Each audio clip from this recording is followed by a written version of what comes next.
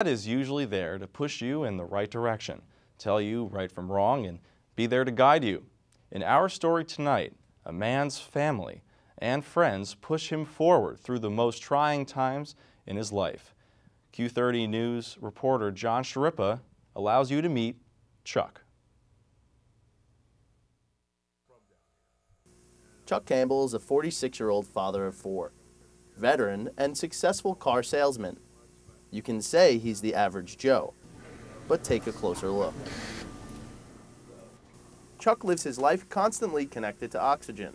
5 years ago, he was diagnosed with COPD and can only use 20% of his lungs. That means he gets tired. He gets really tired doing just about anything. Brushing his teeth, shaving, and even just speaking to someone. This is pretty much it. I go from one activity, rest, go to the next activity or whatever, and rest again. And almost everything is a struggle. Every day, Chuck wakes up and does 2 breathing treatments just to make it down the stairs.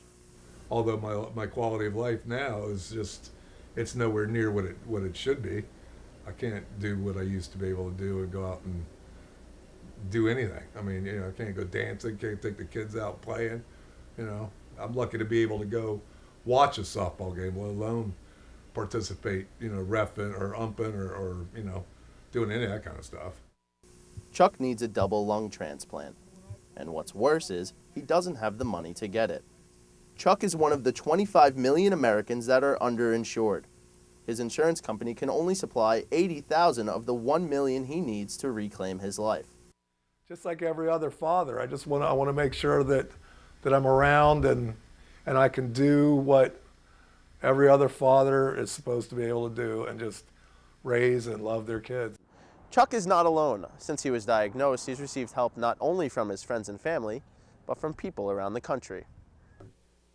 People in 49 of the 50 states have lent Chuck a hand. In early 2009, Chuck's coworkers felt they could do more. They decided to host a raffle in hopes of raising enough money to save a friend's life. Along with his oxygen tank, newlungsforchuck.com became his lifeline. Chuck's friends at work put their own lives aside. Even Chuck's mom works every day to help give new life to her son. Chris Hagel is Chuck's friend and coworker. He made the raffle his mission. By far the hardest thing in my life I've ever done. Most important thing I think I've ever done, you know. Chuck received an enormous outcry of support. Every night, Chuck sits down with his family to write back the people who have touched him. It's a peaceful time for Chuck. For his wife, Vicky, rather, it's only a reminder of the pain she has to deal with every day. For me, I can breathe. I can run up the stairs.